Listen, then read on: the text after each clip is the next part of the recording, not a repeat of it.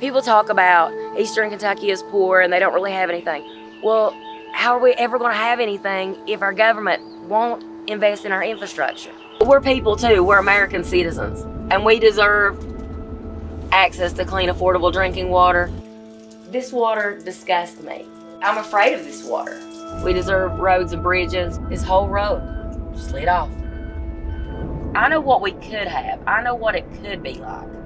And I want that for my people. I'm BarbiAnn Maynard, and I'm from Martin County, Kentucky. I've been fighting for infrastructure for over 2 decades. I want to show you the infrastructure issues here in Martin County. We use bottled water for everything, for brushing our teeth, for washing our hands, for washing our face.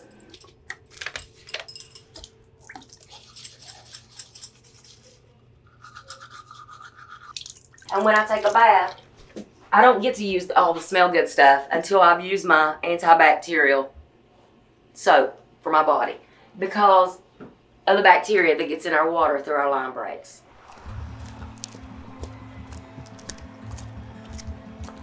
October 11th of 2000, there was a coal slurry pond embankment that broke, and it dumped 306 million gallons of arsenic and heavy metal into our water supply right here, and it ran into the Tug River, which is where we get our water. The chemicals that they're treating our water with are causing disinfectant byproducts. We have the warnings on the back of our water bills that says if you are pregnant, infant, elderly, have a compromised immune system, consult a physician before consuming this water.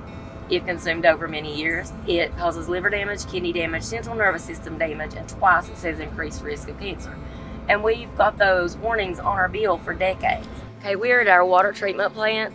It was set up in the 1950s to serve 600 homes. We have 2 clarifiers that are currently down, and the system is on the edge of total collapse. This is the reason that 90% of the county relies solely on bottled drinking water.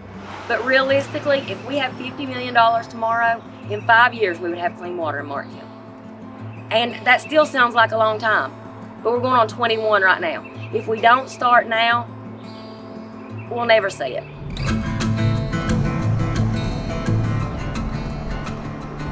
So the infrastructure issue you'll see will be the roads. Then we'll see the bridges. The coal mines mined under our roads, so there's hollow spots. There was no enforcement of the weight limit, so they let the trucks drive overloaded on our roads. Look, this is what we have to work with in Martin County. Look, it's all the way over here, and when it goes, the whole thing is going to go. So we're going to be blocked again.